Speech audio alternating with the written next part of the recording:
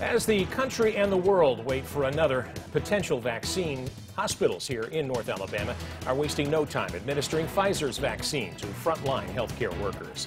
And that's where we begin tonight at 4. Thanks for joining us. I'm Dan Schaefer. And I'm Naja Sherman. Way 31's Brecken Terry was at Helen Keller Hospital as it started giving the coronavirus vaccine to staff. Just beyond these doors, nurses and physicians here at Helen Keller Hospital are getting the vaccine. I spoke with one of the first doctors that got it, and he said he hopes that this shows other people that they should get the vaccine too. On March the 20th, when I came into the unit, I knew I was going to get it. It was a matter of time, and I was actually frightened, and this is a wonderful development. With a round of applause and a shot, those fears started to go away for Helen Keller pulmonologist Dr. Lynn Ridgway, one of the first at the hospital to get the vaccine.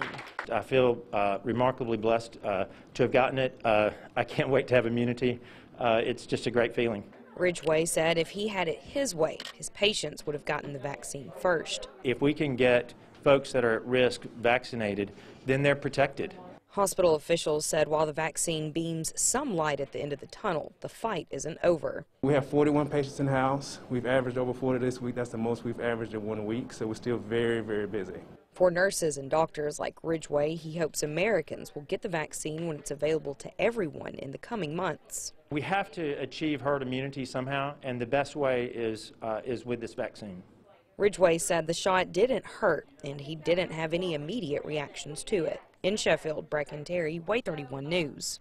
Now, the hospital is still vaccinating some staff members until 7 o'clock this evening. We also know the area of the hospital designated for the vaccinations does have extra security.